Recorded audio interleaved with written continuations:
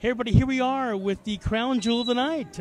Sharon Runner, how was it over at LPAC with Paul Anka? Oh, it was great. He's so gracious and just loves to hear that people loved his songs. Well, great. Now, what are your plans as a new senator of California? Oh, just fix California. Isn't that going to be easy?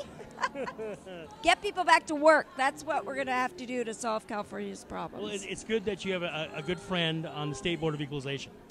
I do have a good friend. I happen to sleep with the guy. Hello. Hello, Sharon. That's great. So now, 38 years. Really?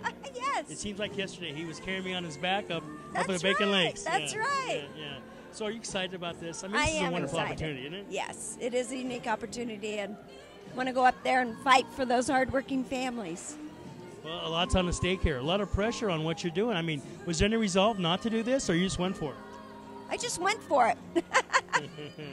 I didn't take time to think about it. No, it's great. I have great relationships with the people there, and so it'll be a great couple years. Outstanding. You know what? Congratulations already. Thanks, I'm going Jim. to claim it for you.